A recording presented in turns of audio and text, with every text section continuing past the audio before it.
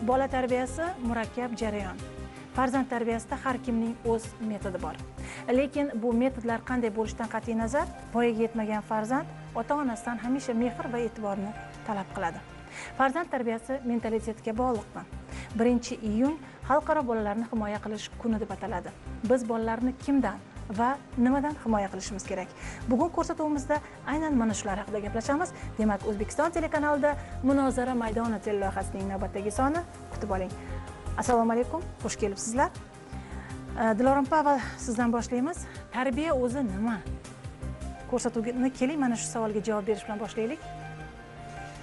Tarbiya eng avvalambor bu juda katta mas'uliyat va mehr.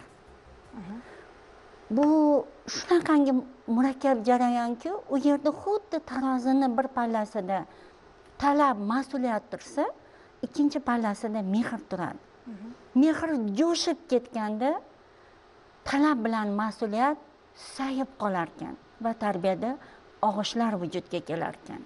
Talablar o'ta kuchayib ketib, aytaylik, mas'uliyatni endi qahr bilan yoki boshqa bir qattiqqo'llik bilan almashilganda mehr ingrab qolar ekan va bolani mo'rg'ak qalbida u ko'zga ko'rinmas bir xususiyatlarda sinishlar paydo bo'lar ekan. Shuning uchun dunyo bo'yicha tarbiya to'g'risida minglab kitoblar yozilgan, lekin har bir ota-ona har safar farzand ko'rganda aynan o'zini tajribasi, o'zini dunyoqarashi, o'zini ko'zlari bilan shu bolajonni oldida turadi. Shuning uchun bu juda katta murakkab, mas'uliyatli jarayon. Dilorom opa, nima deb o'ylaysiz? Bola tarbiyasida aniq bir belgilab berilgan metod bo'lishi kerakmi, yo'qmi? Yoki har bitta oila, har bitta millat, xalq o'zining o'sha mentalitetidan kelib chiqib farzandga tarbiya berish kerakmi? Men o'ylaymanki, mana mahallaga kirsangiz, shu yerda mana ko'zingiz tushgan joyda bir 10 ta xonadon bo'lsa, ko'zingiz tushgan joyda shu 10 ta xonadonning eshigini taqillatib kirsangiz, 10 xil manzarani ko'rasiz. Aytaylik, bu faqatgina moddiyat bilan bog'liq emas. Bu munosabatlar olami bilan bog'liq. Shuning uchun men o'ylaymanki, har bir oilani o'ziga yarasha munosabatlar doirasi bor, o'ziga yarasha aytaylik qadriyatlar doirasi bor. Mana bu narsalar hammada bir xil deb biz ayta olmaymiz. Lekin chunki aytaylik, bu narsalarga hamma o'zini yo'li bilan boradi. Lekin qat'iy bir mezonlar mavjudki, bu mezonlar biz bolalarga qanday munosabatda bo'lishimiz kerak degan narsani biz mahkam ushlashimiz kerak. Chunki butun tabiatda faqatgina insonni farzandi eng avvalambor qo'llab-quvvatlanish va ko'makka muhtoj bo'lib bu dunyoga moslashadi. Boshqa hech qaysi jonzot unday emas. Hattoki o'sha eng nozik kiyikni bolasi ham yarim soat demasdan tug'ilgandan keyin oyog'iga turib yugurib ketishi kerak. Onasi himoya qilsa-da, lekin u yugurib ketishi kerak. Insonni farzandini to yurguncha, to tili chiqquncha, to dunyoni bilguncha qancha narsalardan o'tadi. Men shu yerda bir narsani aytib o'tmoqchi edim. Bolada, tug'ilgan bolada bazaviy, ya'ni asosiy ehtiyojlar makoni mavjud. Bu asosiy ehtiyojlar makoni uni ovqat yeyishi, suv ichishidan tashqari uni hayotini, taqdirini, kelajagini belgilab beradigan narsalar bor. Bu demak, u dunyoga qanday munosabatda bo'ladi? Ishonadimi kelajakda? Ishonmaydimi? Dunyoni qabul qiladimi? Qabul qilmaydimi? Mana bu narsalar ota-ona va bolani atrofidagi kattalarni mehri, munosabati orqali kiradi. Agarda u yerda qahr juda kuchayib ketsa, loqatlik, e'tiborsizlik kuchli bo'lsa, bola aynan shu ehtiyojlarni to'yinishidan mahrum bo'ladi va asta-sekin dunyoga agressiv, ishonchsizlik, xavotir bilan yondasha boshlaydi. Men hozir juda kuchayib ketganda, hamma erkalataverganda, boshqa qilganda, bolajon endi dunyoni eng asosiysi menman, hamma meni oldimda tiz cho'kib, menga majbur bir narsa qilish kerak degan pozitsiyada katta bo'ladi. Hozir bu haqda ham alohida to'xtalamiz, lekin mana men nimaga u savolni berdim? Tarbiyada bir aniq belgilangan metod bo'lishi kerakmi deb.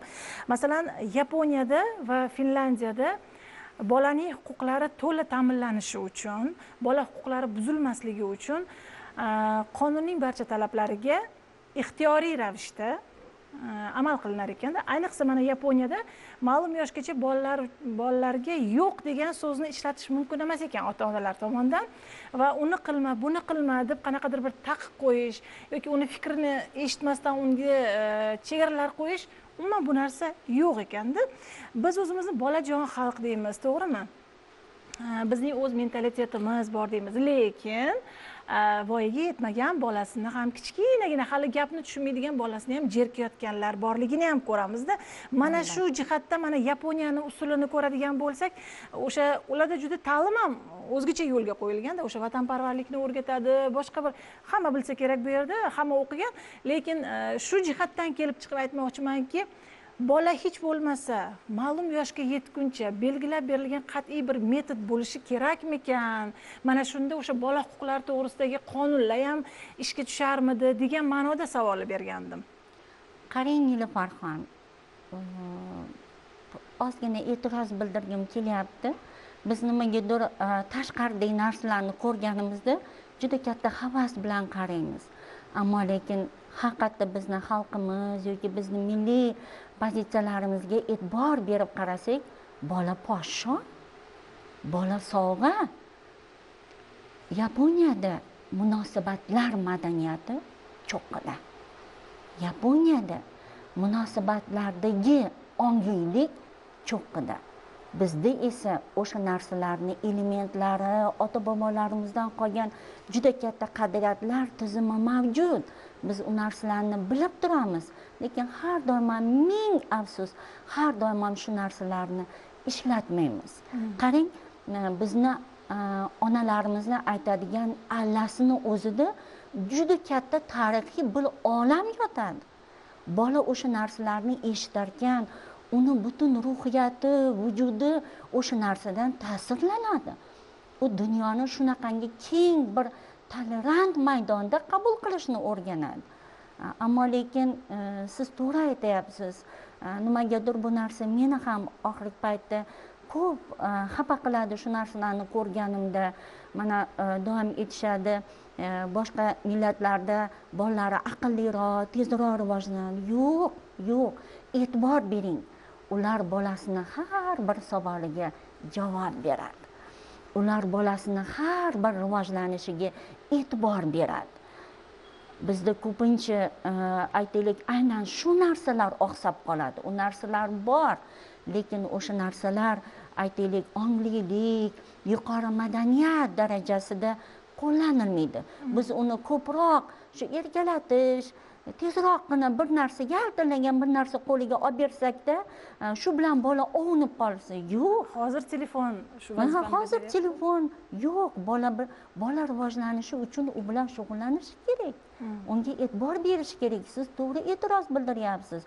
Unga o'sha narsalarni o'rgatish kerak. Bu dunyo bilan tanishtirish kerak. Mana shu jihatdan deyapman-da. Masalan, Yaponiya tarixini hamma o'qimagan bo'lishi mumkin, hamma ko'rmagan bo'lishi mumkin. Lekin bo'lmasam umumlashtirish kerakdir tarbiyada ma'lum bir narsalarni-da. Shu jihatdan so'rayapman. Mana bizni ko'rsatuvimizda hozir maktabgacha ta'lim muassasasining ham tarbiyachilari va mana maktab o'qituvchilari ham qatnashyapti. O'sha bolaning ayni himoyaga, e'tiborga, o'zini hali bir eplolmaydigan vaqtlari ayni maktabgacha ta'lim muassasasi va bog'chaning, maktablarning boshlang'ich sinf davriga to'g'ri keladi-da. Mana hozir opamizdan so'ramoqchi edim. Ota-onalar har xil bo'ladi, to'g'rimi? Maktabga olib kelib beradi-da, bo'ldi. Maktabni ixtiyoriga topshiradi bolasini. To'g'rimi? Turli oiladan kelgan bolalar bilan ishlash jarayonida birinchi ko'zga tashlanadigan narsa nima? Bolada aynan. Avvalo assalomu alaykum. Haqiqatan ham bolalar mana ilk qadamni o'sha 7 yoshga to'lganda maktabga kela boshlaydi. Ularning qalbi beg'ubor, ko'zlarida bir hayajon holatini ko'rishimiz mumkin. Haqiqatan ularni tarbiya topishida oilaning o'rni muhim deb o'ylayman. Xalqimizda qush uyasida ko'rganini qiladi degan naql bejizga aytilmagan. Albatta ota-ona Bu borada siz mana sinfingizga agar o'quvchi kelsa, birinchi sinfga agar bolalarni qabul qiladigan bo'lsangiz, kelgan o'quvchilarni shunda ko'rgandan hali muloqotga kirishmay turib qanday muhitdan kelganligini bilishingiz mumkinmi? yoki bir 2-3 ta muloqotdan keyin? Yo'q, birdaniga bilib bo'lmaydi. Albatta, u bilan suhbatlashib, uning qalbiga yo'l topa bilish va suhbat jarayonida buni ko'rish mumkin. Ular hali hech narsadan, dunyodan bexabar bo'lgan holda kelishadi. Haqiqatan ham qalbi shunday sof, ezgulik bilan yo'g'rilgan bo'ladi. Hech qanaqa yomonlik, bir to'g'ri to'polonchilik, masalan, sho'xlik, beg'ubor sho'xlik bo'lishi mumkin, lekin ularni o'sha tarbiyalash, ta'lim bilan birga tarbiya berish biz maktab ustozlarining vazifasi deb o'ylayman. Bu borada biz oila, mahalla hamda maktab o'rtasida yo'q, bu gaplarni bilamiz. Bu eski gaplar. Opa, bu gaplarni gapirish foydasi yo'q. Sizga o'sha bola keldi. Mana mayli 1 oy o'qitdingiz. Shu joyda bilyapsiz. Qaysi bola bilan uyda shug'ullanilyapti, qaysi bola bilan shug'ullanilmayapti, qaysi bolaning umuman qiziqishlari ota-onaga qiziqmas, to'g'rimi? Mana shu 3 xil kategoriyadagi bolalarda birinchi ko'zga tashlanadigan narsa nima? O'zini olib qochadimi jamiyatdan yoki qaytanga zo'ravonlik qiladimi boshqalarga nisbatan? Mana shu narsani men sizdan so'rayotgandim. Shu oiladagi muhit shuni belgilab beradi-da, chunki kelgan paytda bola haqiqatan ham masalan oilada o'sha noxushlik bo'lgan bo'lsa yoki bo'lmasa bir janjalli holatlar bo'ladigan bo'lsa, ularda qiziqish bo'lmaydi mutlaqo. Buni biz masalan psixologlar bilan maslahatlashgan holda uning qalbiga yo'l topa bilishimiz va uni o'qishga jalb qilishimiz, ayniqsa mana kitobga, o'qishga mehr uyg'ota bilishimiz zarur deb o'ylayman. Bizda bir shunaqa bir ayrim ota-onalar tomonidan bir shunaqa qarash borki, bola maktabgacha ta'lim muassasasiga bormasa ham bo'ladi deydi. Bormay turib maktabga chiqsa ham bo'ladi, u yog'ini maktabda o'rganib ketadi yoki bo'lmasam o'sha 1 yillik, 6 oylik o'sha har xil kurslarga bersak maktabga tayyorlab beradi deydi-da. Nima uchun shunaqa qarash bo'lgan, Bekzod aka? Ehtimol bog'chalarimizda bir eski tartib bo'lgan bo'lishi mumkin-da. Men o'zim ham jurnalist sifatida, ham ona sifatida baribir taqqoslayman. Keyingi 2-3 yillik bilan oldingi faoliyatni. Oldin mana shunaqa bog'chalarimiz borki, bolalar uydan o'yinchoqlarni ham tashiydi. Uydan nimadir yeb keladi, yana qorni to'ymasa nimadir o'zi bilan olib keladi. Va agar so'rasangiz, bog'cha opam bermayapti o'sha o'yinchoqni, masalan, o'ynagani degan gaplarni ham eshitamiz va o'sha o'tir, tur yoki bizani o'tkazib qo'ydi, o'zi boshqa ish bilan shug'ullandi degan gaplarni ham eshitamiz. Bugunchi mana bugun nisbatan o'sha ko'zga tashlanyapti, qanaqadir maktabgacha ta'lim tizimida ham bo'layotgan o'zgarishlar. Mana shu yangilik haqida, ya'ni bugun voyaga yetmagan avlodni maktabgacha ta'lim muassasasida tarbiyasiga ijobiy ta'sir ko'rsatadigan qanday jihatlar joriy etildi? Assalomu alaykum.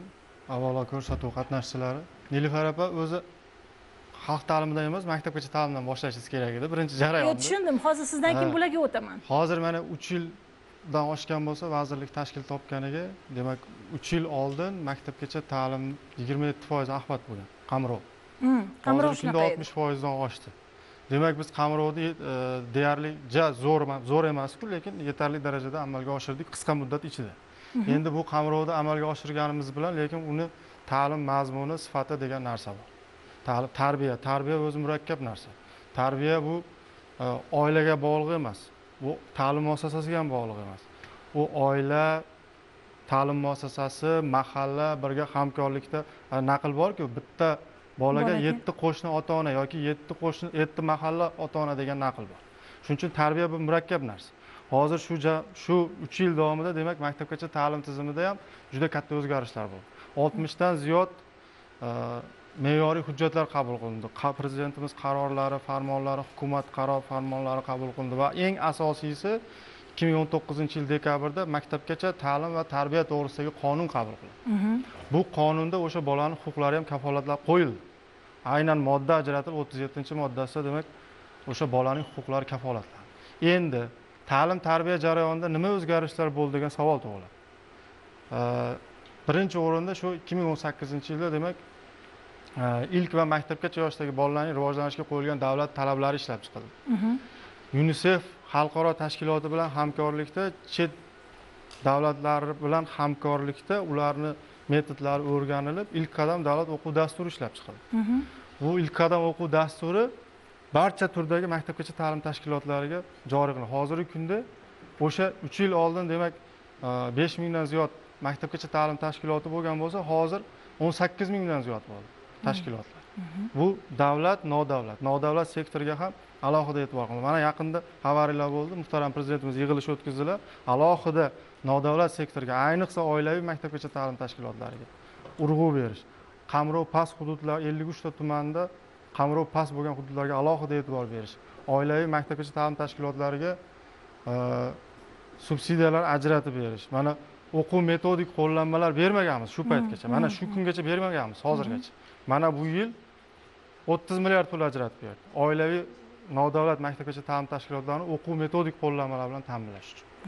Undan tashqari ularni jihozlash uchun 30 milliondan 5% kredit masalasi qo'yildi. Bu hozir Bekzod aka siz aytayotgan narsa faqat poytaxt va viloyat markazlari uchunmi? Butun respublika bo'yicha. Butun respublika bo'yicha. Bemalol ishonch bilan xohlagan viloyatning xohlagan tumanidagi maktabgacha ta'lim muassasasiga borsak, juda zo'r bo'lmasa ham oldingidan yaxshi sharoitni ko'ramiz. Oldingidan ancha yaxshi. Xohlasangiz Qoraqalpoq Mo'ynoq tumaniga boring. Xohlasangiz Navoiyning Tomdiziga boring. Eng chekka olis hududlarda ham oilaviy maktabgacha ta'lim tashkiloti, davlat maktabgacha ta'lim tashkilotlarida bir xil o'quv tarbiyaviy jarayon, o'sha ilk qadam o'quv dasturi asosida ta'lim tarbiya jarayoni olib boriladi. Hamma o'quv metodik qo'llanmalar berilgan. Mana 3 yil davomida oldin umuman unaqa narsalar berilmaydi. Men hozir bilishim bo'yicha siz aytmoqchisizki, bugungi kunda maktabgacha ta'lim muassasalarida ta'lim tarbiya qanday olib borilyapti? Bolani majburlash yo'q. Yo'q. To'g'rimi? Hozir mana ilk qadam o'quv dasturini boya gapirib o'tdim. Ilk qadam o'quv dasturi o'sha chet el tajribasi ham o'rganilgan, UNICEF bilan birga hamkorlikda qilingan. Analogi qaysi davlat? Koreya davlati, Rossiya davlatini tajribalari o'rganilgan va ilk qadam o'quv dasturi, demak oldin bolajon dasturi bo'ladigan bo'lsa, hozir bolaga biz erkinlik berganmiz. İlk qadam o'quv dasturida 5 ta markazlar faoliyat olib boradi. San'at markazi, qurish, yasash, til va bitta guruhda o'xshash. Ha, bitta guruhda. Har bitta guruhda bor. 5 ga bo'linganmi? Ha, 5 ta markazlar bor. Yana undan tashqari u tarbiyachini o'zini ijodkorligiga bog'liq. Uni 6 ta markaz qilishi mumkin. Biz chegaralamaganmiz. O'zini variativ dasturlarni qilishi mumkin tarbiyachi. Agar ijodkor tarbiyachi bo'ladigan bo'lsa. Endi o'sha markazlarda demak misol uchun qurish yasash bo'ladigan bo'lsa, kimdir qurilishga qiziqadi. Arxitektor bo'lgisi keladi yoshligida. Oldingi o'quv dasturida unday o'tirib turib bo'lgan. Lekin hozir biz bolaga erkinlik berdik. Qarang, mana hozir mana biz studiyamizda kichkinagina bir bog'cha guruhini tashkil etdik endi. Aytaylik, bitta guruhda 20 nafar bola bo'ladigan bo'lsa, bitta tarbiyachi va bitta tarbiyachi yordamchisi bo'ladi. Bolalar u guruhdan bu guruhga o'tish jarayonida o'z-o'zidan qiyichuv bo'ladi, to'polon bo'ladi. Bu yoqmasligi mumkin-ku. Yo chidashga majburmi? U ilk qadam dasturida chidaysan degan joyi bormi? Tarbiyachimi? Tarbiyachi chidaydi. Endi u yerda oldinlari urushib berardik, hozir urushib bermayaptimiz-ku. Yo'q, hozir urushmaydi. Bolaga erkinlik berilgan. Kimdir san'atga qiziqadi-da, borib o'sha markazda o'zi erkin faoliyat olib borishi mumkin. Erkinlik berganmiz bolaga. Xohlagan paytda, xohlagan markazda. Hozir bu bolalar tayyorlab kelinmagan. Lekin o'sha jarayonda u kelajakda nimaga qiziqishni ham bilib oladi. Boyaga bekorga aytmadim, birinchi bizdan boshlashingiz kerak. Rivojlanish xaritasi bor bizda. Har o'quv yilida 3 marta analiz qilinadi bolalar. Qaysi yo'nalishlarda oqsayapti? Qaysi yo'nalishlarda yaxshi? Oqsayotgan yo'nalishlari bo'ladigan bo'lsa, qaysidir? Qanaqadir sakrashda oqsashi mumkin, misol uchun-da, bo'lishi mumkin-ku yoki oyog'i yosayoq bo'lishi mumkin, boshqa bo'lishi mumkin. Shu holatlarda demak o'sha har o'quv yilida 3 marta analiz qilinadi, u rivojlanish xaritasi deyiladi. U to'ldirib boriladi va o'sha oqsayotgan tomoni bilan qo'shimcha ravishda individual shug'ullanadi. Hozir ruxsat bersangiz bolalarga o'tsakda, keyin siz bilan yana suhbatni davom ettiramiz. Tarbiyachimiz o'zingizni tanishtiring. Tarbiyachi. Assalomu alaykum. Men Shosultonova Lazokat, Toshkent shahar Shayxontohur tumani 343-davlat maktabgacha ta'lim tashkiloti tarbiyachisiman. Lazokat, hozir siz bu guruhda ikkitaga bo'lindi, ikkita markazga bo'lindi. Ikkita markazda faoliyat olib bormoqchimiz. Birinchi markazimiz san'at markazi. Bu markazda ko'proq bolajonlar san'at bilan mashg'ul bo'lishadi, ya'ni ularning rasm chizish, applikatsiya yasash kabi mayda qo'l motorikalarini rivojlantirishga bog'liq bolalarni tasavvurini yana boyitishga bog'liq bo'lgan juda ham ko'p chiroyli jarayonlar amalga oshirilishi mumkin. Bunisidachi? Bu markazimiz qurish, yasash, konstruktorlash va matematika markazi. Bu markazimizda ko'proq bolajonlar legolar yordamida o'zlarini turli faoliyatlaridagi tasavvurlarini rivojlantirib, o'zlarining bemalol yasashga, qurishga bo'lgan bilimlarini oshirib borishlari mumkin. Xo'p, bu bolalarni majburiy endi soni to'g'ri kelsin deb o'zinglar joylashtirib qo'yasizlarmi? Sen bugun rasm chizasan, sen bugun qurilish markazida ishlaysan deb, yo o'zlarimi? Yo'q, bolajonlarimiz o'zlari markazlardagi faoliyatlarni o'zlari tanlab olishadi. Xo'p, bola shunaqaki, bugun qurilish qilgisi keladi, ertaga rasm chizgisi keladi. Bu holatda bolajonlarimiz bitta markazda faoliyat olib borganlaridan so'ng bemalol ikkinchi yoki bo'lmasa uchinchi markazlarga o'tishlari mumkin. Bitta markazda necha kun endi faoliyatlari? Bitta markazimizda faoliyatlarini bir hafta mobaynida, markazlarda faoliyatlar o'zgartirilib ham boriladi. Bir hafta masalan bolaning qiziqishi uchun ko'plik qilmaydimi? Yo'q, chunki bola har soatda o'zgartirishi mobaynida mumkin. hafta kunlariga ajratilgan holatda mavzularimiz o'zgarib boradi. Yana boshqa mavzular takrorlanadi. Boshqa mavzular o'tiladi bolajonlarimizga. Shu birorta bolamizga mikrofonni bersangiz, bularni hammasi zo'r deb aytasizlar deb tayyorlab kelmagansizlar? Yo'q. Mikrofonni berib turing. Tanishamiz. Ismingiz nima? Bahodirov Muhammad Rizo. Muhammad Rizo. Nima chizyapsiz hozir? Choyni fe'li. Ha? Choyni fe'li. O'zingiz bu fantaziya qilibmi yoki bog'cha opalar o'rgatganini endi chizyapsizmi? O'zi chizishni yaxshi ko'rasizmi yoki majburiy o'tkazib qo'yishdimi sizni bu yoqqa?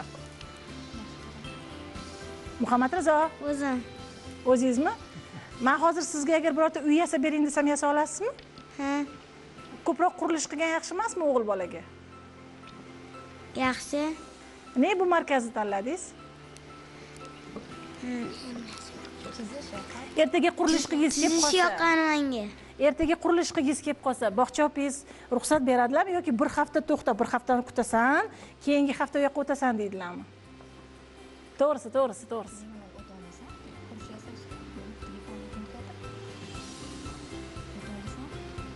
Ha. Hozir nima hammasiga bir xil topshiriq beriladimi, Lazokat bularni? Hozir san'at markazida bir xil vazifa beriladi, qurish yasash markazida ham bir xil vazifa beriladi. Hozir bularga vazifa taqsimlangan, adashmasam. Taqsimlangan. Buni natijasini qanchada ko'rishimiz mumkin? Bolalar soatlab, menimcha chizmasa kerak, yo ertalab topshiriq berilib, kechki paytgacha tugatish kerakmi? Bolajonlarimiz vazifani tamomlagandan so'ng uncha uzoq vaqt ketmaydi, bemalol boshqa markazlardagi faoliyatlarini davom ettirishlari mumkin. Lekin mana shu jarayonda o'sha men yuqorida aytganimdek shovqin bo'ladi, u guruhdan bu guruhga markazga o'tish. Shunaqa paytda xohlasangiz, xohlamasangiz odam o'zidan chiqib ketishi mumkin-da. Endi bularni tinchlantirish kerak, boshqa qilish kerak. Bizni yordamchilarimiz bor, albatta. Bolajonlarimiz ham tartibli bolajonlar, albatta unaqa shovqin, siron bo'lmaydi. O'zlari qiziqqan sohaga bemalol o'tib olishlari mumkin. Shikoyat qilib keluvchi ota-onalar ham bormi? Yo'q, markazlar bo'yicha, ta'lim sohasi bo'yicha shikoyat qilib keluvchi ota-onalarimiz yo'q. Siz necha yildan buyon ishlaysiz? 2 yildan beri maktabgacha ta'lim sohasida ishlab keldim. Demak, sizda tajriba kamroq ekanda. Men sizdan so'ramoqchi edimki, oldingi metod bo'yicha ishlaganingiz bilan bugungi metodni taqqoslaganda nimadir ko'rasizmi deb so'ramoqchi edim. Afsus, tajribangiz kamlik qildi. Siz bular kim? Assalomu alaykum. Abdullayeva Shahzoda 322 maxsus maktabgacha ta'lim tashkiloti tarbiyachisiman. Sizni tajribangiz necha yillik? Meni tajribam 4 yillik. Bolajon tayanch dasturi asosida ham ozgina muddat faoliyat olib borganman. Hozirda 3 yil davomida ilk qadam maktabgacha ta'lim tashkilotlari uchun davlat dasturi asosida ishlab kelmoqdamiz. Bolalar haqiqatda ham bu dasturda o'zlarini erkinroq tutishadimi? Albatta, bu dastur kirib kelganda mening guruhim tayyorlov guruhi edi. Ya'ni bolajonlarim bu dastur asosida juda ham katta qiziqish bildirishgan va ota-onalarimiz bilan ochiq mashg'ulot kuni o'tkazganmiz. Ayni ota-onalar yangi dastur bilan tanishishlari uchun va ota-onalarga ham bu juda ham yoqqan.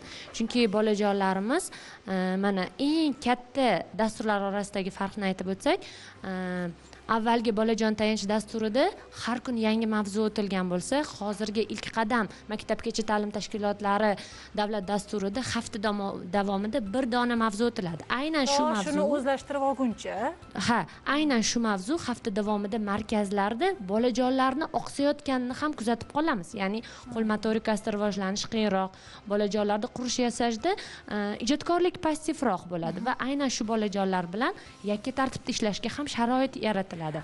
Nima deb o'ylaysiz? Masalan, faqat tarbiyachi emas, tarbiyachi yordamchisi emas, bola endi uyda ham shu ish bilan ma'lum ma'noda shug'ullanish kerak-da. Uyda ham uni qo'llab-quvvatlashlari kerak, uni o'sha qilayotgan ishini olqishlash kerak, rag'batlantirish kerak.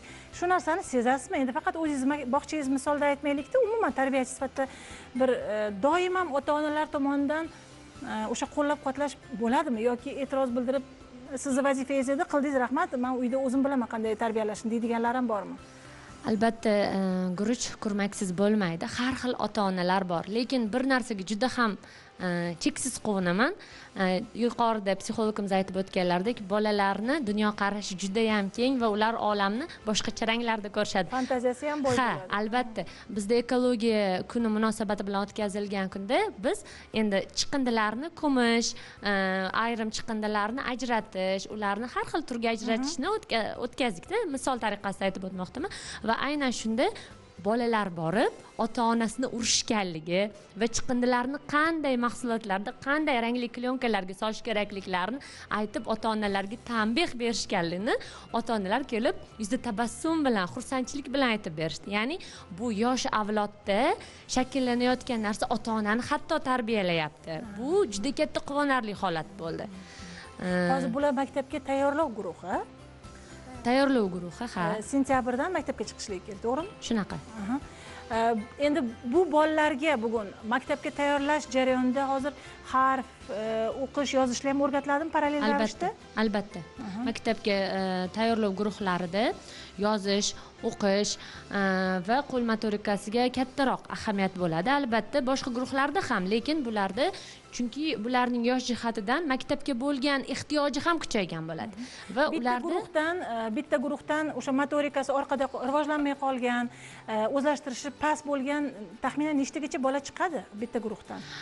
Juda hammasini wunderkind deb bo'lmaydi-ku baribir. Juda ham to'g'ri, juda ham to'g'ri. Mana yuqorida aytib o'tildi, yangi dastur asosida bolajonlarning rivojlanish xaritasi ishlab chiqarilgan va aynan shu xarita asosida har 3 oy mobaynida bolajonlarimizning qay darajasida o'sha bandda keltirilgan bolalarning kompetensiyasi bor, mayli chuqurlashmaylik, aynan shu kompetensiyalar asosida siz aytib o'tayotgan tayyorlov guruhlarining bajara olishi kerak bo'lgan aynan 6-7 yoshdagi har 3 oylik bandlari joylashtirilgan va o'sha bandlarda bolajonlar o'ziga kerakli bo'lgan vaqtda o'sha vazifani bajara olishmayapti deylik, harflarni to'g'ri yozisha olishmayapti yokida talaffuzda muammolar bo'lyapti. Bo'g'inga qo'shishda, harflarni hosil qilishda va aynan shu vazifalarning ro'parasiga o'sha 3 oy, keyingi 3 oylik muddatga qadar yuklov bo'ladi. Ya'ni masalan maktab psixologi, maktab defektologi, logopedlar bilan ishlov bo'ladi. Ya'ni bolaga ozgina turtki yordam beramiz va aynan shu asosda keyingi 3 oylikka qolgan bolalarga yetib olishga tirmashadi.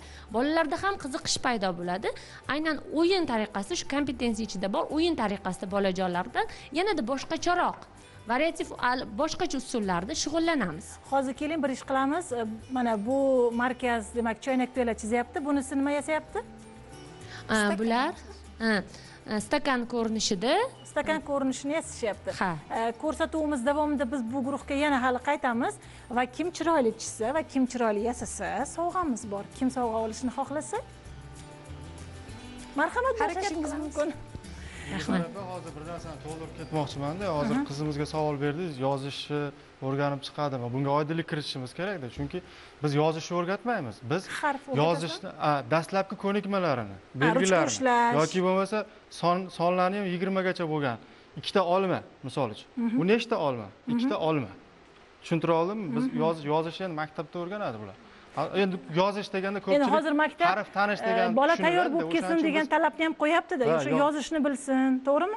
Ha, o'shanga biz dastlabki ko'nikmalarni berib boramiz. O'sha masalan ikkita olma bo'ladigan. Bu nechta olma? Ikkita olma. Bu nechta olma?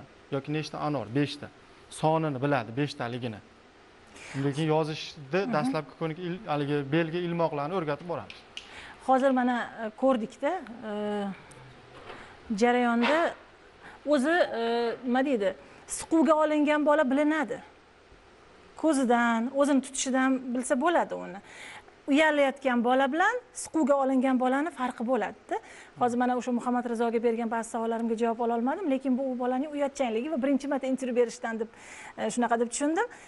Endi men hozir bermoqchi bo'lgan savolim shuki, agar xuddi mana shu tarbiya usuli har bitta oilada davom etilsa, nazarimda bugun bizda o'sha motorikasi rivojlanmagani yoki bo'lmasam o'zlashtirishi orqada qolgan bolalarimiz bo'lmagan bo'lardi. Bugun hamma ota-onalarimiz tarbiyada to'g'ri yo'ldami? Mana bizda ichki ishlar xodimlari ham qatnashyapti-da.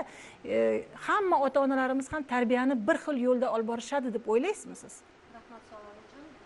Biz endi ko'proq shu jinoyatchilik, huquqbuzarlik voyaga yetmaganlar ota-onalar bilan ishlaganimiz sababli shu voyaga yetmaganlarning huquqbuzarliklarning asl sabablari bu o'sha nazoratsizlik, shu ya'ni ota-ona yoki ota-ona o'rnini bosuvchi shaxslar tomonidan ta'lim, tarbiya berishda yetarli e'tibor qaratmaganligi va majburiyatlarni bajarmaganligi oqibatida shu voyaga yetmaganlarning xulq-atvorida nazoratsiz bo'lib qolyapti. Shu maqsadda mana ota-onalar tomonidan farzandiga bee'tiborligi, ularning tarbiyasiga, yurish-turishiga, kimlar bilan do'st bo'lib yurganligi e'tiborsizligi oqibatida keyin shu oiladagi janjallar, ota-onaning axloqsiz tarbiyada kun ko'rayotganligi natijasida shu voyaga yetmaganlar tomonidan huquqbuzarliklarga moyil bo'lib voyaga yetmoqda. Mana shu voyaga yetmaganlar huquqbuzarliklarini, tahlillarini, asl sabablarini o'rganganimizda bu bolalar o'sha notinch oilalarda tarbiya topayotganligi, shu ota-onalarni muntazam janjallashishi yoki o'sha farzand tarbiyasi salbiy ko'rsatayotganligi sabab bo'lmoqda. Buning natijasida ular tomonidan o'sha ruhiyatda o'zgarish bo'lib, o'zining tengdoshlari bilan janjallashib, jinoyatga ham qo'l urib qolmoqda-da voyaga yetmaganlarimiz. Hozir mana voyaga yetmaganlar o'rtasida jinoyatchilik deyapsiz. Buning eng yoshi nechida va 16 yoshgacha agar bizda voyaga yetmaganlar deydigan bo'lsak, mana shu jinoyatga moyillik bo'lgan voyaga yetmaganlarning eng yoshi necha yoshda? Shu 11 yoshdan 18 yoshgacha. Chunki 11 yoshda mana shu haqorat qilish ham bu jinoyat. Shu haqorat qilish yoki turtib qo'yish, sal qattiq turtib qo'yish ham bu ham jinoyat hisoblanadi. Bu voyaga yetmaganlarimiz buni tushunmaydi, shu jinoyatligini. Men o'sha Ichki ishlar vazirligiga qarashli voyaga yetmaganlarga ijtimoiy huquqiy yordam ko'rsatish markazlarining bir nechtasida bo'lganman. O'shanda bir narsaga hayron bo'lganmanki, 3 yoshida uydan chiqib ketib qolgan bolalarni ko'rganman. 3 yoshida. Vaholanki ismini so'rasangiz bilmaydi. Ota-onasi ismini, yashash manzili haqida bir ma'lumot bera olmasligi mumkin, lekin uydan chiqib ketgan. Va albatta shu bolada hali qanaqadir ko'kargan yoki qanaqadir bir bilinadi zo'ravonlik belgilari bo'ladi-da. Demak, mana shu 3-4 yoshida ham bolasiga zo'ravonlik qiladigan ota-onalar bor ekanda. Endi u voyaga yetmagan ijtimoiy huquqiy markazlarimiz respublika bo'yicha 14 ta viloyatlarda joylashgan. Faqat o'sha markazlarga 3 yoshdan 18 yoshgacha bo'lgan voyaga yetmaganlar joylashtiriladi. U yerda nafaqat zo'ravonlikka uchragan, o'sha qarovsiz qolgan, yo'qolib qolgan, o'sha zo'ravonlikka uchragan, keyin chet elda mana Rossiyada, SNG davlatlarida qolib ketgan bolalarimiz ham joylashtiriladi. Shu joylashtirilgan paytda ularga huquqiy, ijtimoiy yordamlar ko'rsatiladi. Ularni ota-onasini topishda amaliy yordamlar beriladi. Ota-onasi yo'qlarni mehribonlik uylariga joylashtiriladi. Bizda hozir ayni dam reklama e'lonidan so'ng suhbatni xuddi shu joyda davom ettiramiz.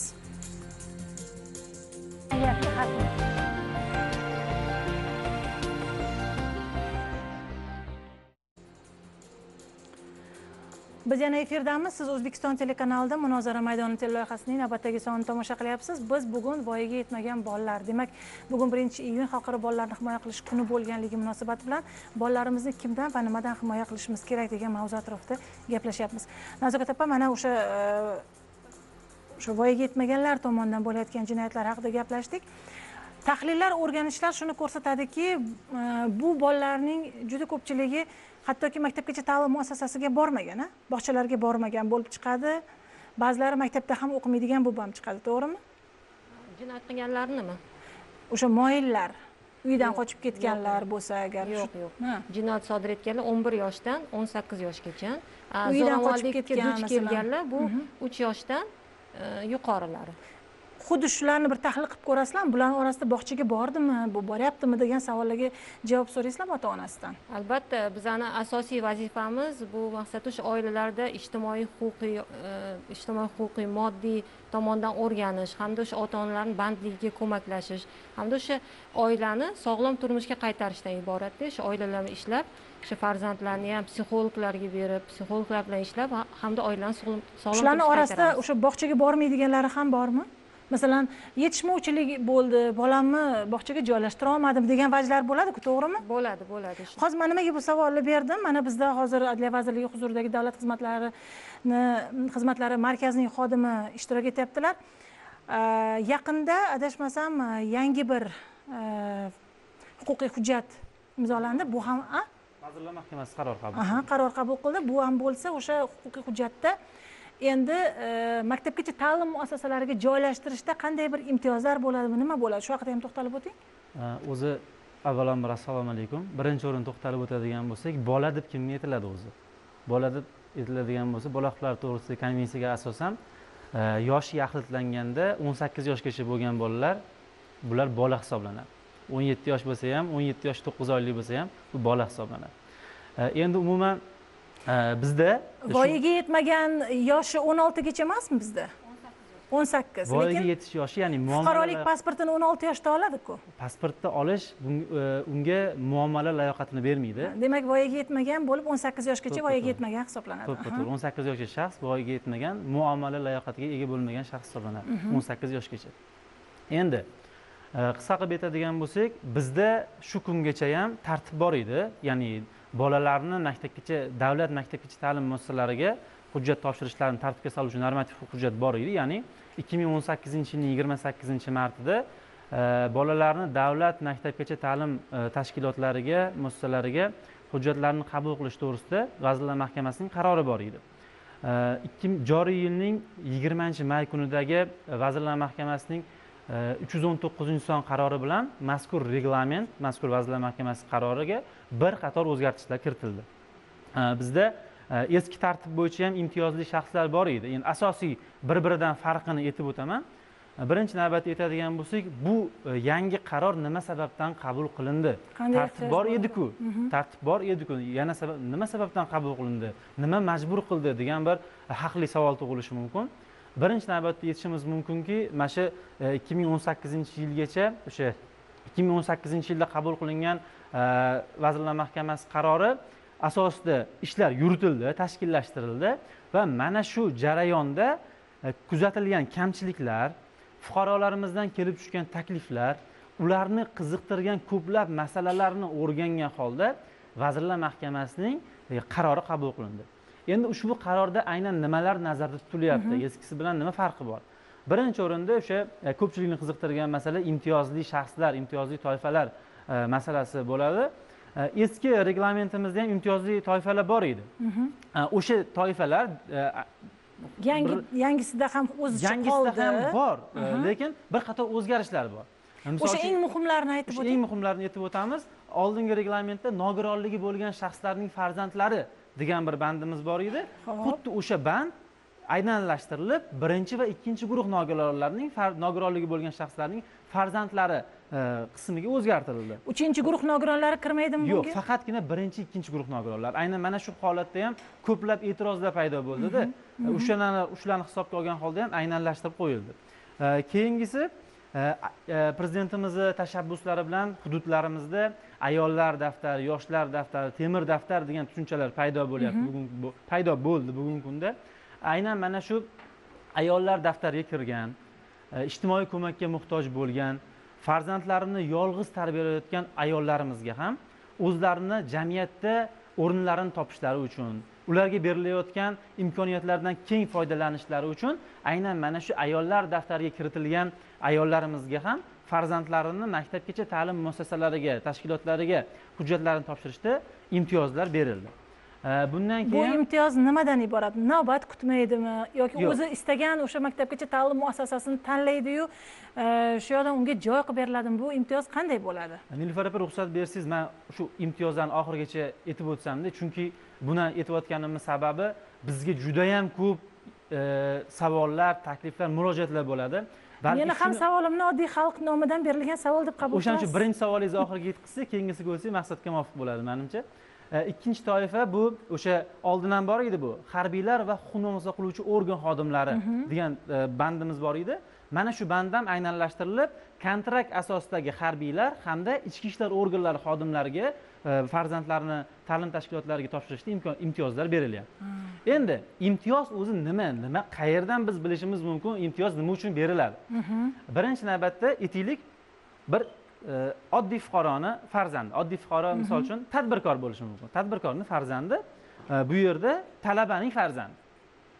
Ikkalari ham misol uchun Toshkent shahridagi 322-sonli maktabgacha ta'lim tashkilotiga farzandini hujjatini topshirishyapti.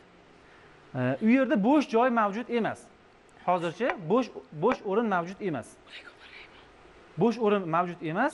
Agar bo'sh o'rin ochilgan vaziyatda birinchi bo'lib mana shu imtiyozga ega bo'lgan shaxs farzandi olinadi. Bo'sh joyga. Umumiy ro'yxat ham shakllanadi. Umumiy ro'yxatda aynan mana shu imtiyozga ega bo'lmagan shaxslar toifasidagi farzandlari umumiy ro'yxatda navbat kutib turishadi. Xo'p, yana bir savol bersam maylimi? Imtiyozlarni keyin davom ettirsak ham bo'ladi. Kam ta'minlangan yoki oilasi murakkab, muhiti murakkab bo'lgan oilalarning farzandlari-chi, ular ham xohlaydi-ku maktabgacha ta'lim muassasasiga borishni, lekin ota-onalari masalan pulni vajkarson qilib ko'rsatishi mumkin yoki boshqa vajlarni keltirishi mumkin. O'sha qonuniy hujjatda bu ham inobatga olinganmi? O'sha kam ta'minlangan, muhiti og'ir bo'lgan oilalar farzandlari. To'g'risi, mazkur toifalar ham belgilangan. Bular maxsus toifaga ega bo'lgan shaxslar hisoblanadi. Aynan mana shu kam ta'minlangan, ijtimoiy himoyaga muhtoj, ko'p farzandli oilalarga davlat xususiy sherikchilik asosida tashkil etilgan ta'lim tashkilotlarida alohida kvota ajratiladi. Aynan boya yuqorida aytib o'tganimiz huquqni muhofaza qiluvchi organ xodimlari ham bir xafa bo'lishlariga o'rin yo'q. Chunki ularning farzandlari bir qatorda huquqni muhofaza qiluvchi organ xodimlari ham maxsus vakolatga ega bo'lgan shaxslar hisoblanadi. Ular ham o'zlariga berilgan kvota asosida davlat xususiy sherikchilik asosida tashkil etilgan muassasalarga, tashkilotlarga farzandlarini berishlari mumkin. Aynan mana shu yerda ularga imtiyoz bor. To'g'ri aytsamda,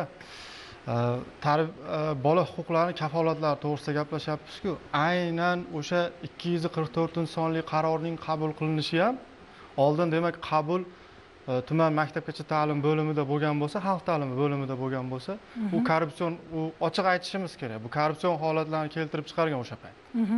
Ya'ni tan olishimiz kerak. To'g'ri borib bog'cha mudira bilan gaplashilib, endi uni tan olishimiz kerak. Bu bor haqiqat. Bunga ko'z yuma olmaymiz.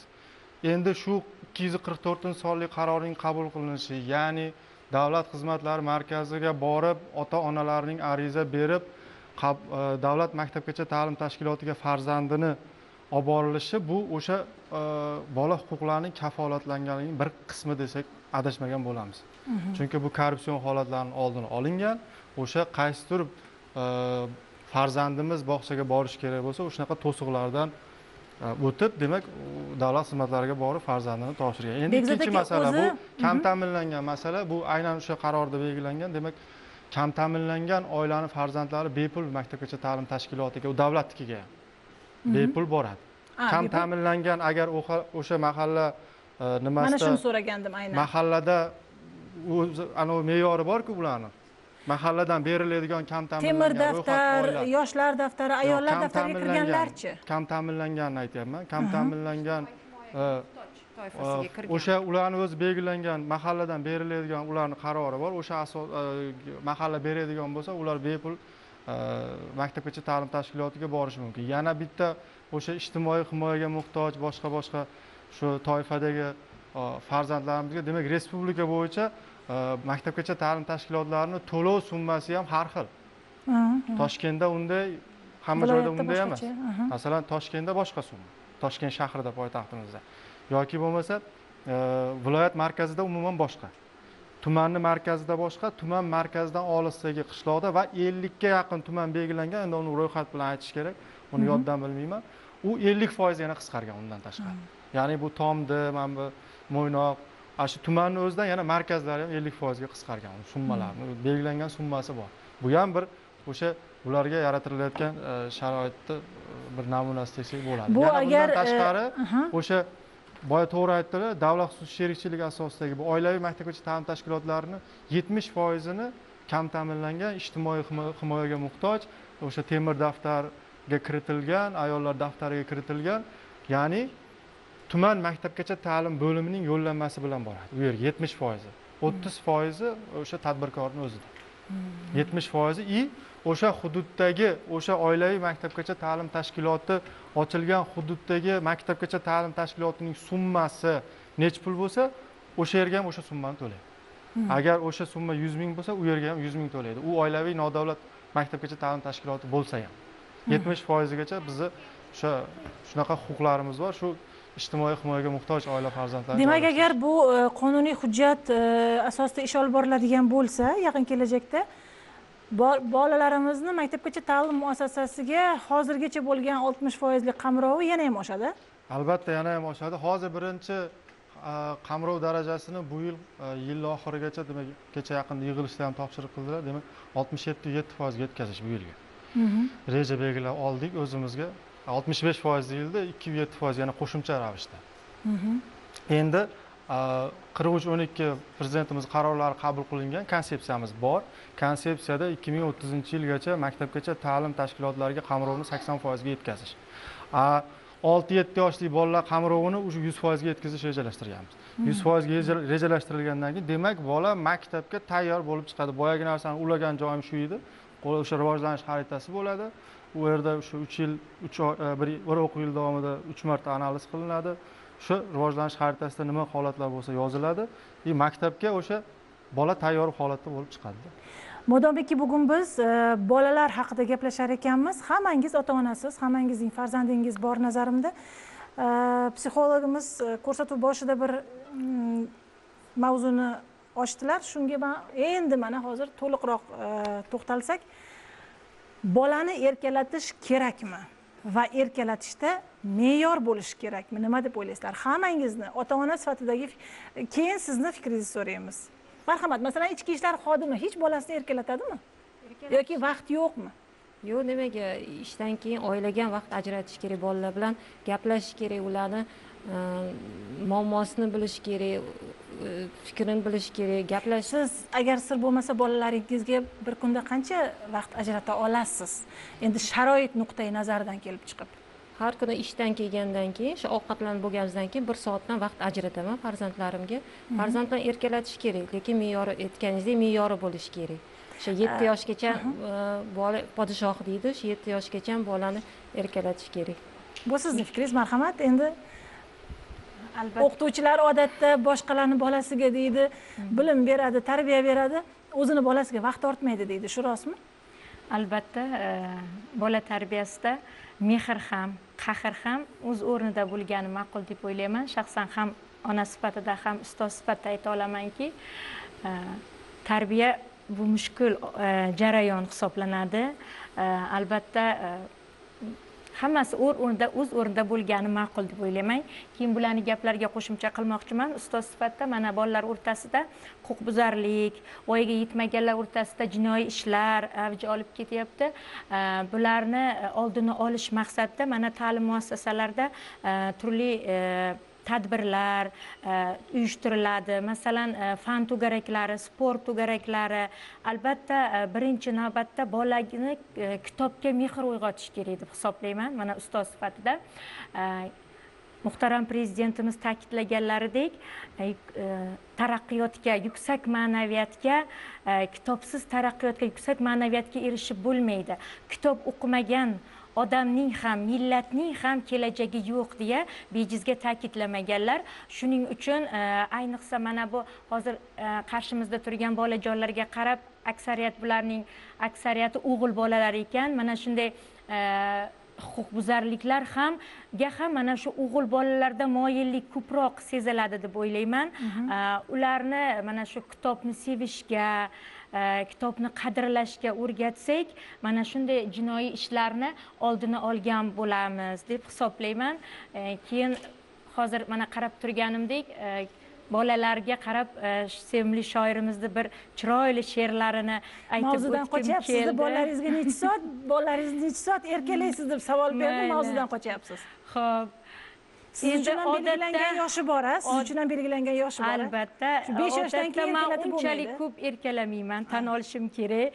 Ko'proq prinsip asosida, o'sha rejalar asosida. Endi qay paytdadir to'g'ri bola qalbiga yo'l topa olish uchun erkalatish ham zarur, kerak. Mana psixologlarimiz ko'proq aytib o'tishadi, kunida hech bo'lmaganda bir marta bolani erkalab o'pib qo'ying degan fikrlarni aytib o'tishadi.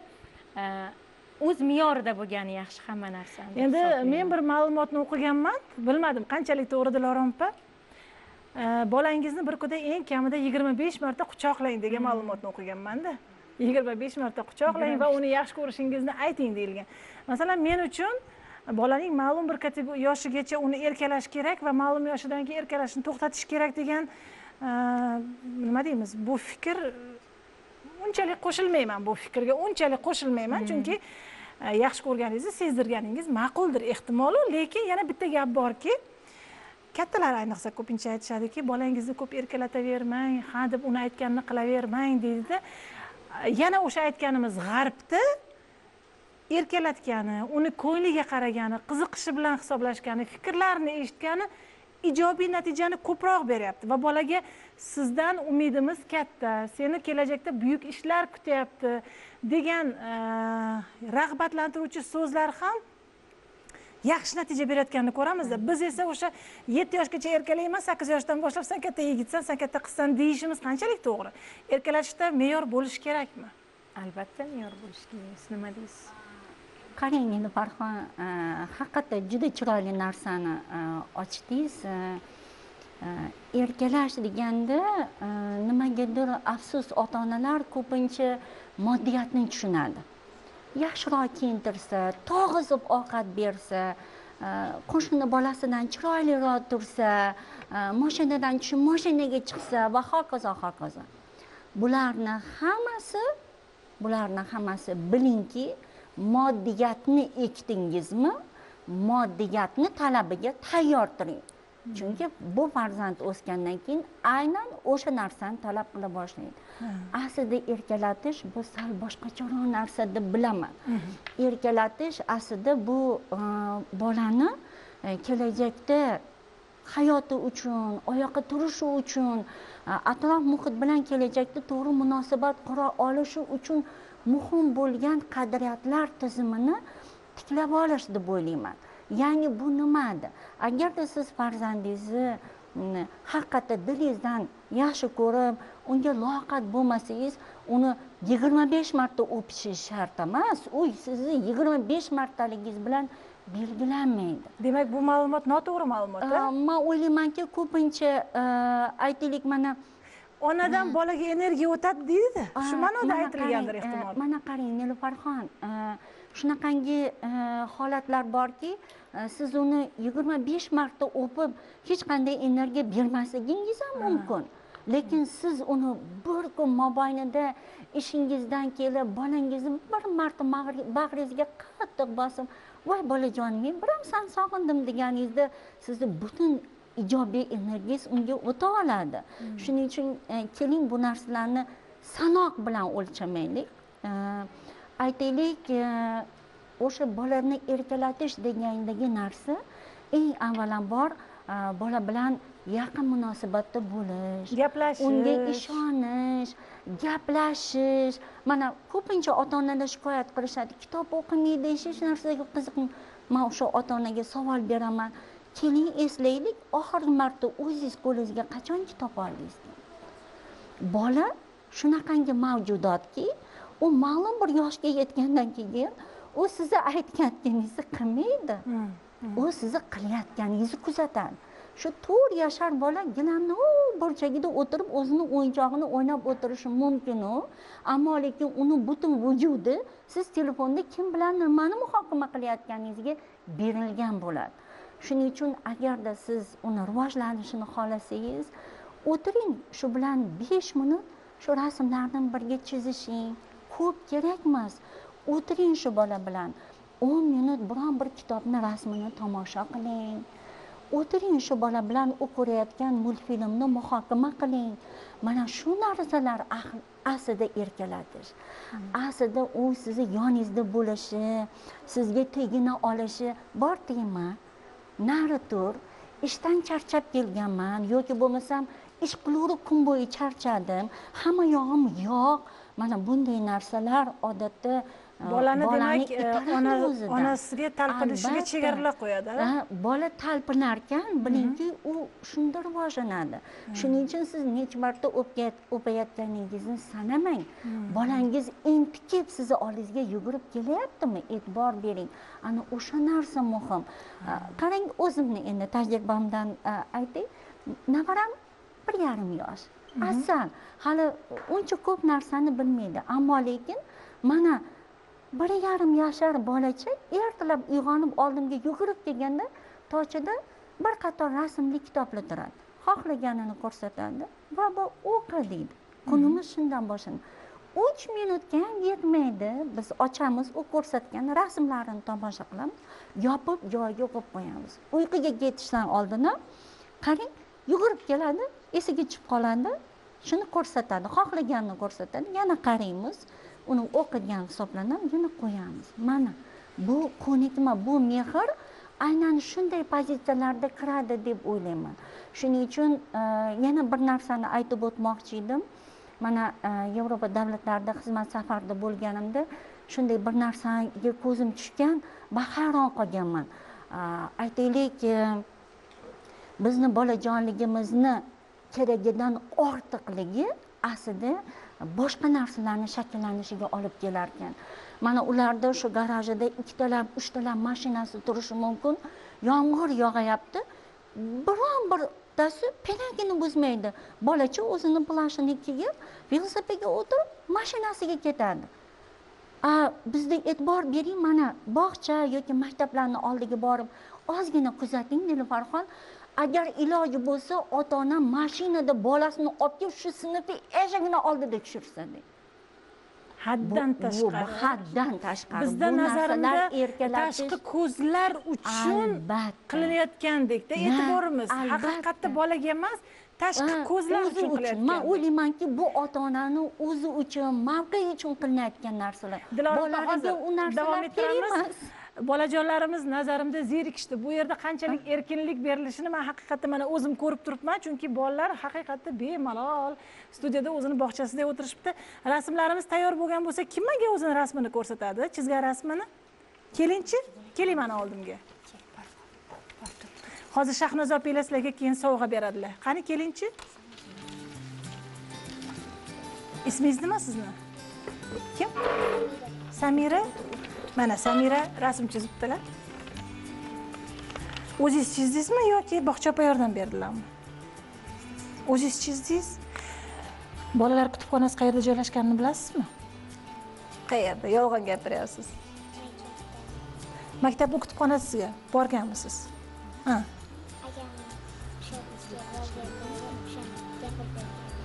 O'zi kitob olib beradilarmi ota-onangiz sizga uyda? Kitob, nechta kitobingiz bor? 8 ta kitobingiz bormi? Qanaqa kitoblar ular? Ertak kitoblarmi? Ertak kitoblar. Aldamayapsizmi? Yo'q. Tug'ilgan kunlarda, bayramlarda nima sovg'a qiladilar? Kitobmi yo boshqa narsalarmi? Boshqa narsalar. Ha, boshqa narsalar. Kitob qachon sovg'a qiladilar? Buvim bog'chadan kelsam yo anaqa bayramlar bo'lsa sovg'a qiladilar. Kitob sovg'a qiladilar. Ha. Hozir sizni chizgan rasmingiz shu qizimiz sovg'aga yarasha ish qildilar, a? Sovg'a bersak bo'ladimi? Albatta. Bugun qanaqa bayram, Samira? Bolalarning bayrami. Bolalarning bayramimi? Yo'q, bugun kattalarning bayrami-ku. Bolalarning bayrami? Nima sovg'a beramiz bilasizmi? Kitob beramiz sizga. Hammalarga kitob sovg'a qilamiz, lekin men bir haftadan keyin sizni chaqirib kitobning mazmunini so'rayman. Rozimisiz? Kimdir o'qib beradimi uyda? Aka. Akangiz o'qib beradilar. Bo'ldi, akangizdan sizdan so'rab olaman. Xo'pmi mazmunini? Hozir mana borib joyingizga borishingiz mumkin, mikrofonni ham olib keting. bugun endi bayram bo'lgani munosabati bilan Kitob markazi, Kitob dunyosi tarmoq savdo markazlari muassisi Shuhrat Oxunjonov respublika bo'yicha hammani kitob o'qishga targ'ib qiluvchi shaxs bugun bolajonlarimiz uchun o'zlarini maxsus sovg'alarini tashkil qilganlar va biz hozir assistentimizdan iltimos qilamiz. Shahnozam qizimiz hozir sovg'alarni topshiradilar. Biz esa suhbatni agar bolajonlarimiz zerikib qolgan bo'lsa, bog'cha opalar sekin mayli studiyadan olib chiqib ketishlaringiz mumkin. Dilorom opa, mana endi siz bilan yana suhbatni davom ettirsakda, mana bizda o'zbekchilikda bir mentalitet borda, hamma qo'shilishni xohlagan bo'lardim. Endi bilasiz, o'zbek kelinlari asosan uy ro'zg'or ishlaridan ortmaydi. Siz aytyapsizki, o'sha bolaga mehr berish uchun o'sha bag'riga bir marta mahkam bossin, mayli bir og'iz gaplashsin yoki o'sha bitta kitobni o'qisin, buni energiyasi va buni mehrini bola bir umr esida qoldiradi. O'sha aytaylik, u bilan kutubxonaga boradimi, teatrga boradimi, qayerga borsa, bola shuni eslaydi. Uning xotirasida shu narsa qoladi. Lekin bugun onalarimiz uy ro'zg'or ishlariga, davlat ishlariga shunchalik berilib ketyaptiki, bolasiga kelganda vaqt orttira olmayapti-da. Vaqt orttira olmayapti va ba'zida ko'ryapmizki, erini yoki qaynonasini yoki yana qaysidir boshqa muammolarning alamini bolasidan olish holatlarini ham ko'ryapmiz-da. Bu yerda o'sha bola huquqlari buzilayotganligini ham ko'ryapmiz.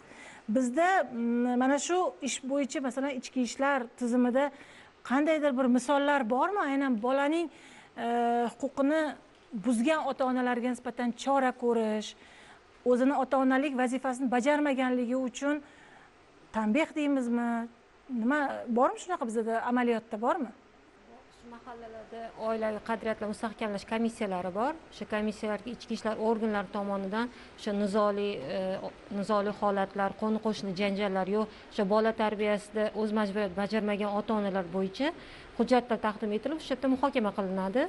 Hamda shu muhokamalar naqasida 4000 dan ortiq notinchliklarga barham berildi oilalarga. 2000 dan ortig'i o'sha oilalar ajrab ketishdan saqlab qolindi va o'sha voyaga yetmaganlarimiz yetim bo'lib qolishdan saqlab qolindi. Undan tashqari o'sha voyaga yetmaganlar bilan ishlash bo'yicha, voyaga yetmagan ishlari bo'yicha komissiyalar bor. O'sha komissiyalarga o'sha ta'lim, tarbiya berishda o'z majburiyatini bajarmagan ota-onalar bo'yicha hujjatlar taqdim etiladi. Shu hujjatlar taqdim etilgandan keyin o'sha ota-onalarga nisbatan ma'muriy javobgarlik to'g'risidagi choralar ko'riladi. Yo'q, endi tushuntira olmadim shekilli savolni.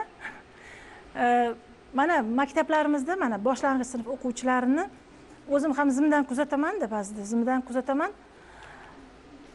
Bilinib turadi qandaydir, chunki bola o'z-o'zidan zo'ravonga aylanmaydi.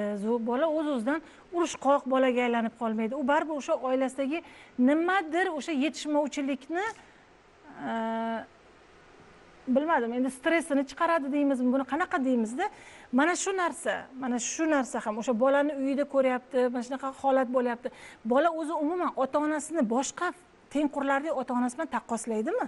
Hech bir kuzatilganmi shu narsa? Bugun bayram deb chiroyli boshlagandik, lekin baribir yana muammoga olib kelib nima qildingiz?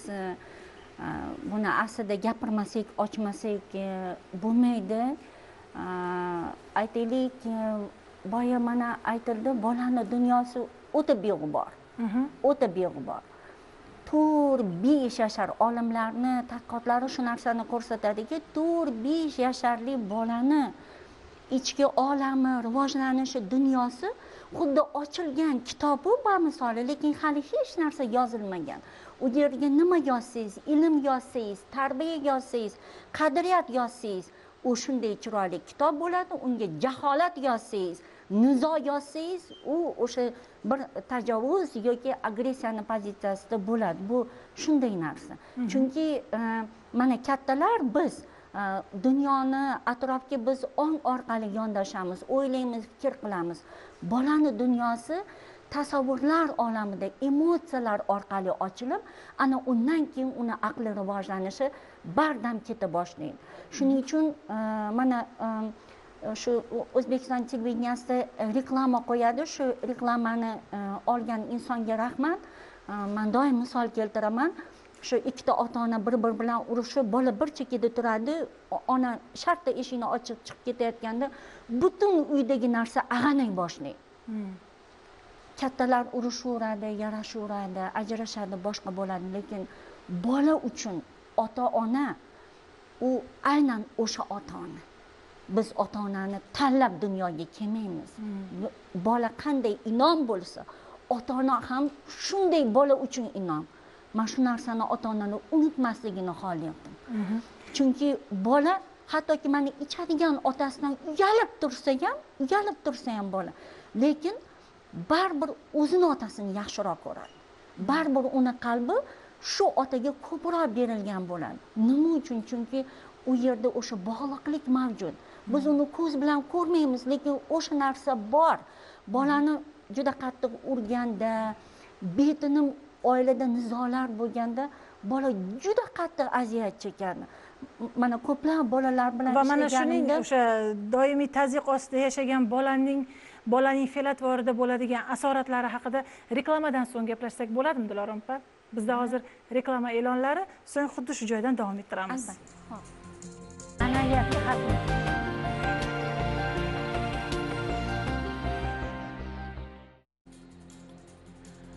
Biz yana efirdamiz. O'zbekiston telekanalida Munozara maydoni teleloyihasini tomosha qilyapsiz. Marhamat, Dilorom opa. Bolani olamida, dunyosida yuz berayotgan voqea hodisalarni biz birdaniga ko'zimiz bilan ko'ra olmaymiz. Chunki uni ichida u ko'pincha u narsalarni aytmaydi, ammo lekin biz u narsalarni uni hissiy olamida, qiliqlarida, odatlarida, o'yinlarida ko'rishimiz mumkin. Va bilasizmi, bolajon uni ota-onasi bir-biri bilan qattiq urushayotganda yoki nomaqbul ishlar qilishayotganda shu bolajon uni axloqiy bir asoratlarini to'la anglamaydi, u hali bola, lekin uni nimadir yomon ekanligini, bu narsa yomon ekanligini tushunib turadi va bundan juda qattiq siqiladi va buni atrofdagilardan yashira boshlaydi. Aytmaydi, yugurib borib otam meni yomon yoki yugurib borib meni onam yomon demaydi bola. Lekin shunday demagan sari uni ichi shunchalik to'ladiki, oxir oqibatda bu bolalarda nevroz boshlanadi. Va bu endi kasallik nimasiga, varaqasiga, bolani tajribasiga aylanadi. Shuning uchun men juda ham xohlardim. Davlatimiz tomonidan hozir juda ko'p e'tibor berilyapti. Qonunlar qabul qilinyapti. Mana o'zimiz hozir ko'rdik. Juda katta bir tadbirlar o'tkaziladi boshqa. Lekin jamoatchilik u narsaga ongli qo'shilmasa, ular juda to'g'ri o'zida qolib ketaveradi. Biz mana aytamizki, arzimagan mana ijtimoiy tarmoqlarda bir qandaydir erkaklarning haq-huquqi yoki biron bir shunga o'xshagan bir mavzular ko'tarilsa, ikkinchi xotin yana bir nima jamoatchilik bong urib, hamma videoga o'zini olib, bir-biridan o'zar bo'lib tashlaydi o'sha qo'zni. Lekin mana bu narsa dahshatga tushiradi. Men bu bolachani nomusiga tegilibdi. Men bu bolacha oldin shunday voqea yuz berib, keyin o'ldirildi desa, jamoatchi u xuddi hali lentani bir nimasidek, voqeasidek o'tib ketaveradi. Men bu ona o'zi bilan birga shu bola bilan o'zim poyezd tagiga tashlabdi yoki suvga tashlabdi desa, yana jamoatchim. Insonlar, davlat qanchalik harakat qilmasin, biz o'zimiz o'sha narsaga ongli yondashmasak, boshqa qilmasak, bolalar dunyosi jaholatda qolib ketadi. Dilorom opa, ehtimol o'sha bola huquqlari to'g'risidagi konvensiya bizda to'la ishlamayotgandir. Ehtimol. To'g'rimi? Chunki lekin yana bir narsa borki, mana biz o'sha ko'rsatuv boshida aytdikki, bolalarni kimdan va nimadan himoyalashimiz kerak. Biz hozir asosan o'sha oiladagi muhit, ota-onalar haqida gapiryapmiz-ku, lekin bir narsa borki, bugun ijtimoiy tarmoq rivojlangan sayin har qanday narsani yo'lini qilib, videoga olib, ijtimoiy tarmoqqa joylashtirish san'ati bir karra rivojlandi. Rahmat ehtimol shunga ham. Sababi biz ko'ryapmiz, qaysidir bog'chada tarbiyachi uryapti, qo'rqityapti yoki qaysidir maktabda o'qituvchi o'zlashtirishi qiyin bo'lgan o'quvchini boshiga kitob bilan tushiryapti masalanda. Demak, va yana shundan bir narsa borki, bugun jamoatchilik aralashib, qaysidir bir video chiqqandan keyin mayli ota-onalar haqiqatda xalq bir fikr bildirmayotgandir, lekin shu tizim zudlik bilan chora ko'ryapti-da, to'g'rimi Bekzod aka? Bugun chora ko'rish bo'lyaptimi shunaqa? Albatta, tarbiyachilarga bunday nisbatan holatlar endi bo'lib turibdi endi. Shunday pedagoglarimiz bor, endi ularni o'ziga pedagog kerak. Shunaqa holatlar bo'lsa, albatta u bola huquqlari kafolatlangan. Bu farzandga, bu bolaga, hatto ota-onasi ham, nafaqat pedagog, ota-onasi ham ular uchun jazo muqarrar. Agar shunday holatlar uchragan bo'lsa, hozir mana to'g'ri gapirdinglar, ijtimoiy tarmoqlar, rahmat, oldin unaqa emas edi. Birov bilmasdi nima bo'layotgan. Vaholanki oldin ham bo'lgan shunaqa holatlar. Oldin ham endi bo'lgandir. Endi shunday holatlar bo'lsa, darrov ijtimoiy tarmoqlarda chiqyapti bu holatlar. Albatta u borib obyektiv o'rganiladi. Bir tomonlama emas, obyektiv o'rganilib, agar haqiqatda shunday jarayon bo'lgan bo'lsa, albatta jazo muqarrar. Albatta jazosini oladi.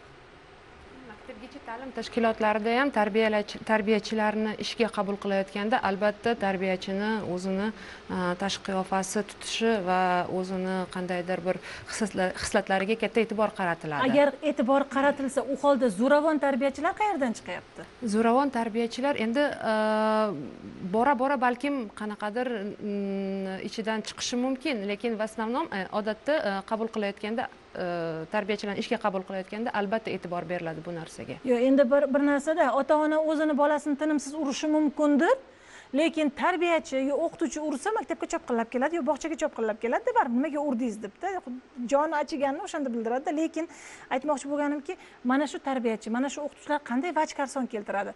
Asabimni buzdi deydimi yoki uyimdan asabim buzilgan holatda kelgan edim deydimi?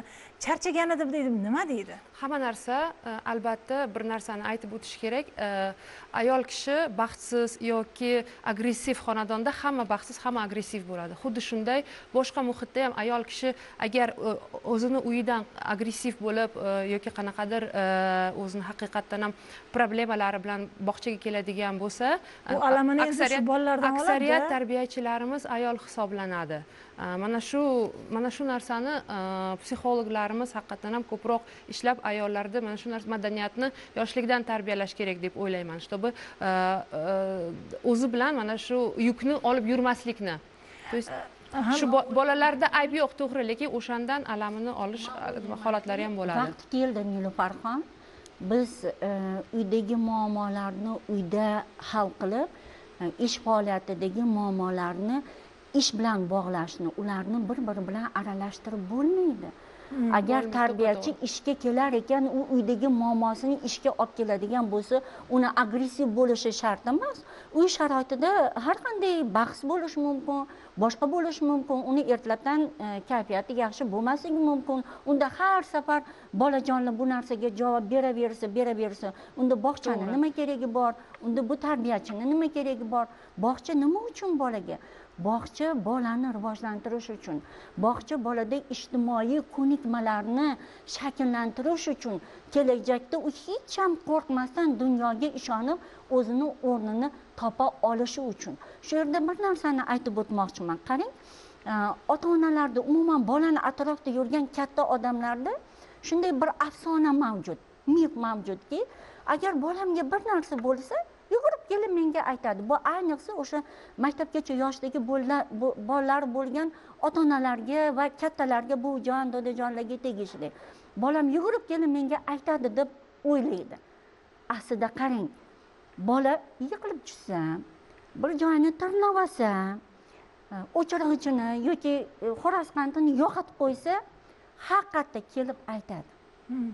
Lekin bolani kimdir zo'rlasa, bolani ustidan kimdir mudhish bir ishlarni qilsa, boshqa qilsa, bola shuni yashiradi. Chunki qo'rquv holatiga tushadi-da. Undan-da kuchli keladiki, bola u narsani yashiradi va undagi himoya mexanizmi shu darajada kuchayib boradiki, u o'sha narsani yugurib kelib aytmaydi. Ko'pincha bunday mudhish voqealarni faqatgina ming afsus asoratiga ko'ra aniqlanadi. Asoratiga ko'ra u o'sha bir marta emas, o'sha bir necha marta yoki bir qandaydir oylar pozitsiyasida amalga oshirilib qolingan bo'lib qoladi ko'pincha. Men bu bolalarni ko'rganman, Dilorom opa, mana shu bolasini maktabga yoki bog'chaga olib ketayotgan paytda bola xarxasha qilyapti, borishni xohlamayman. So'raganman, nimaga? bilmadim deydi, bog'cha opasini yaxshi ko'radi, o'qituvchisini yaxshi ko'radi, lekin borgisi kelmaydi. Ehtimol siz aytgandek bolada qo'rquv instinkti paydo bo'ladi. Ya'ni endi u qo'rqdimi bo'ldi, endi uni tili go'yo men bo'g'zida bir narsa tiqilsa gapira olmaydigan holatga tushib qolar ehtimol. Yoki aytsam onam kelib bog'cha opani urishadi, u ketgandan keyin yana meni uradi degan bir o'zini himoya qilish uchun bu narsa bormi? Men mana shu joyda bir xilda bilmadim, to'g'ri maslahat beramanmi, noto'g'rimi, bir xilda aytamanki, siz bolangizni olib yoningizda sekin bir aylantirib so'rang. Juda aytmasa, shunday qo'g'irchoq o'yinchoqlarni yoyingda o'zingiz chiqib ketib kuzating. Qani bola qanday so'zni ishlatadi va qanday o'zini tutadi degan paytda mana shu joyda chiqadi o'sha bola, o'sha qayerdan nimadan xafa bo'lgan bo'lsa, mana shu o'yinchoq va qo'g'irchoqlariga nisbatan o'shani ayon qiladi. Men shunaqa qiling deganda bir ikki marta ish bergan shu narsa, bilasizmi? Beradi. Lekin afsus, juda ko'p ota-onalarimiz bilmaydi shuni. Uni aksiga ham Nilufarxon xuddi shunday silliqqina, chiroyli oiladan kelayotgan bolalari, bog'cha opalar buni juda yaxshi bilishadi. O'tirib o'ynayotganda, gapirayotganda, boshqa qilayotganda uyda nima voqea yuz berayotgan bo'lsa, xuddi o'sha yerda bog'chada o'ynaydi. Bu shunaqangi bir-birini to'ldirib takrorlanadigan jarayon, proses hisoblanadi. Endi albatta aytaylik, bolalarning dunyosi hamisha qo'llab-quvvatlanish va mehrga muhtoj. U qaysi oilada bo'lmasin, qaysi yoshda bo'lmasin, nima bo'lmasin, qo'llab-quvvatlanish va mehrga, narsaga, ovqatga, kiyimga, ular hammasi men o'ylaymanki, bo'lishi kerak bo'lgan ikkinchi darajali narsalar. Qarang, olimlar shunday juda chiroyli tadqiqot o'tkazishibdi. Maktabgacha yoshdagi bo'lgan bolalarda insonlarga xos bo'lgan qadriyatlarni, darrov ko'maklashish, yordam berish degan xususiyatlarni shakllantirish uchun ikkita yo'lni tutishgan. Bir guruhdagi bolalarga faqat u narsani aytaylik 1 oy davomida o'qitirishgan. Shunday qilish kerak degan darslar o'tilgan. Boshqa guruhdagi bolalarga esa bog'chapalar o'rnidan turib, shu narsalarni aytib turib birga qilishgan. 1 oydan keyin tajriba tugagan va bolalarni endi o'z holiga qo'yib kuzatilgan, qani qaysi guruhning bolalari shu narsani demak amalga oshiradi. O'qitirilgan bolalar dunyosida boyagi informatsiya uzoq bilan bir hafta yashagan. Birga qilingan bolalarning dunyosidagi nima ularning ruhiyatiga kirib borgan. Ular o'ylab o'tirmasdan turib, yugurib borib o'yinchoqni ko'tarib qo'ygan, yugurib kelib bog'cha opasining qo'lidan narsani olgan, yugurib kelib salom bergan va hokazo. Ya'ni ko'ryapsizmi, imprinting bu bolaning dunyosiga xos bo'lgan narsa. Bola dunyoni xuddi tosh oynasiga o'xshaydi. Qaraydi, aks ettiradi, joylashtiradi, chiqaradi. Qaraydi, aks ettiradi, joylashtiradi, chiqaradi. Shuning uchun mana Nilufarxon siz aytdingiz, bolajonlarimizni nimalardan himoya qilishimiz kerak edi. Men shu narsani uzr so'rayman, juda katta bir nimada shu narsani aytayotganim, lekin aytmasam bo'lmaydi. Men aytgan bo'lardim. Shunday beg'ubor, bizning bolalarimiz juda ham talantli va iqtidorli. Ularning orasida iqtidorsizi yo'q. Hattoki alohida ehtiyojga muhtoj bo'lgan bolalar ham iqtidorli. Men aytgan bo'lardim, bolajonlarimizni ularning atrofidagi subutsiz, mas'uliyatsiz kattalardan behayo, loyqat, o'zingni sev deb shior qilib olgan onalardan asrash kerak bo'ldi. Rahmat, bizga bugungi ko'rsatuvimiz uchun ajratilgan vaqt o'z nihoyasiga yetdi. Biz bugun bolani kimdan va nimadan himoya qilishimiz kerak degan savolga javob qidirishga harakat qildik. Mening ham o'z xulosam, o'z nuqtai nazarim bor. Bola u murg'ak, unga berayotgan mehringizni, unga qilayotgan sovg'angizni minnat qilsangiz, bola sizning parvonai falak bo'lib uni atrofida aylanib yurganingizni u qadar his qilmaydi.